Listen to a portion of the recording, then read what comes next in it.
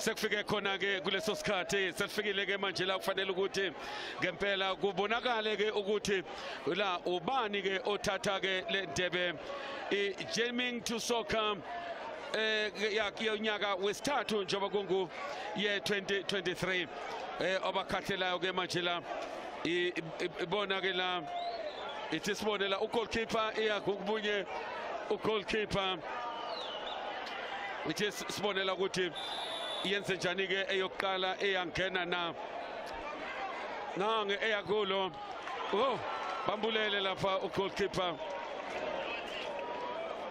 athi kushaya lapha iqembu leli ke le gospel bekuyena lapha ugoalkeeper ulindelana ingubo eshayileke la igoli lakhe 1-0.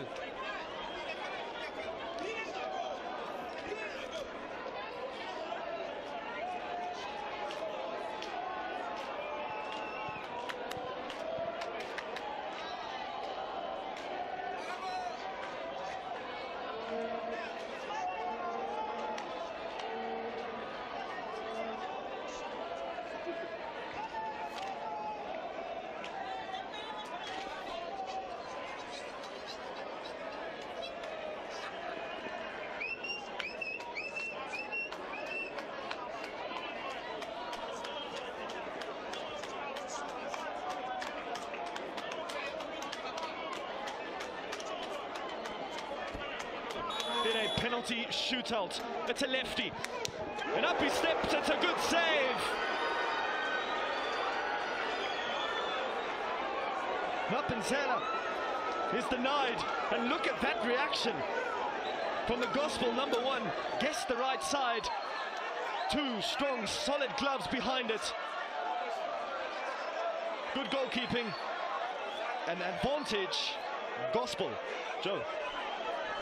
Athi siboneke la kuya ukapteni umdlali ke ngempela kubo bonke abasesweni uye uDume Mkokstad lapha Mthumseni Nzimande na nomusa abadlali kodwa ke nange ngicabanga ukuthi ngoba uyawafika yena kuba final nange uMdume Mkokstad athi sibone ukuthi uyibeka phambili na igospel awayibeka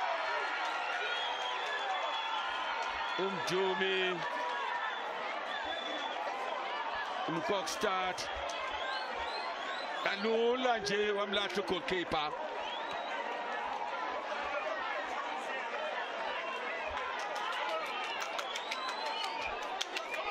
Now then, the fourth penalty. Gospel perfect so far from the spot.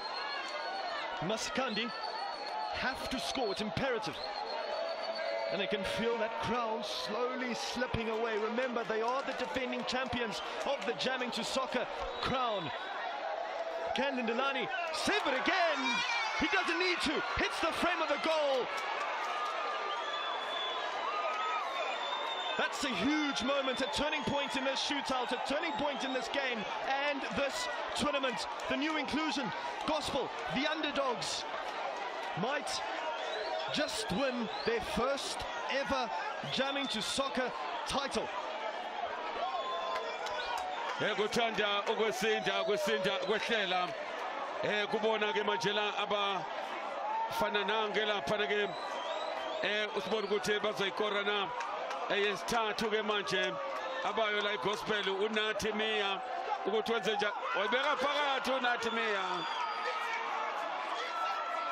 3-0 manje Ungelo V fanele akore. Now if my maths is correct, this is match point.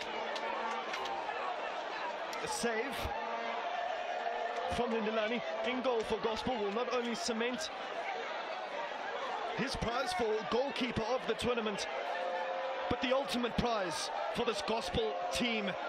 Lungelo steps up for Maskandi. The men in orange need to convert. If their story is to continue, rifles it into the top corner. No saving that one. Joe, the story continues. Yebo, athi sibonela uma ngabe lebe ikora kuzobe kuphelile eqembini lika Maskandi ngoba kuzobe ku 4-1 noma azobe engasasebenzike la amabili. Nansi ke i-decider kuya uZamxolo indoda i-hat-trick uyena la umfana wase Eastern Cape ushaye i-hat-trick bedlala neGqom. Umfana ke wengangalala wakwangenela umncintiswano I Can Sing Gospel.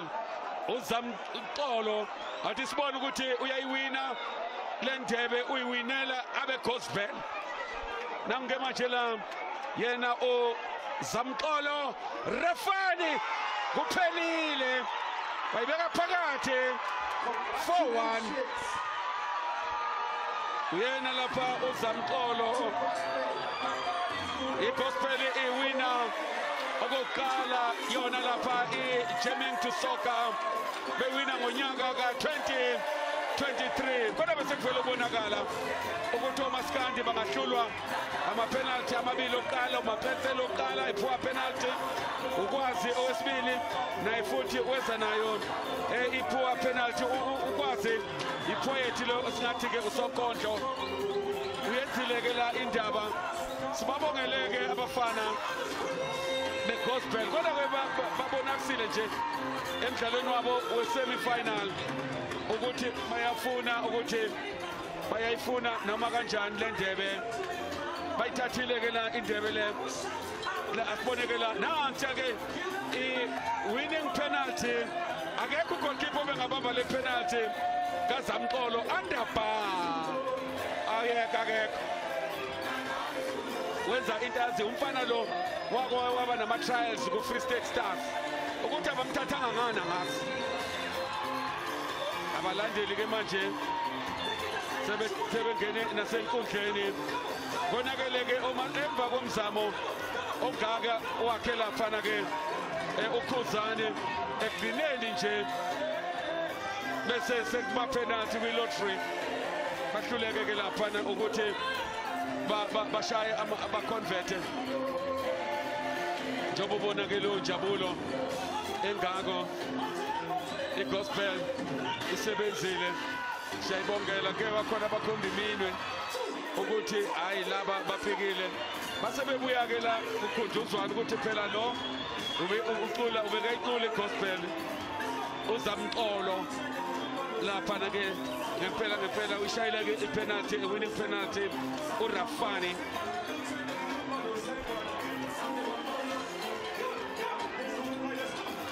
injabulo esimangaliso lihluliwe-ke iqembu lika lapha uGigi Masingi i-coach kwawina-ke ele-gospel lidlalile abafikanga ku-final ngephutha shothi usebenzile-ke la uManqoba lapha noMkhize akuthi uManqoba Mkhize ubekuGqom lapha uManqoba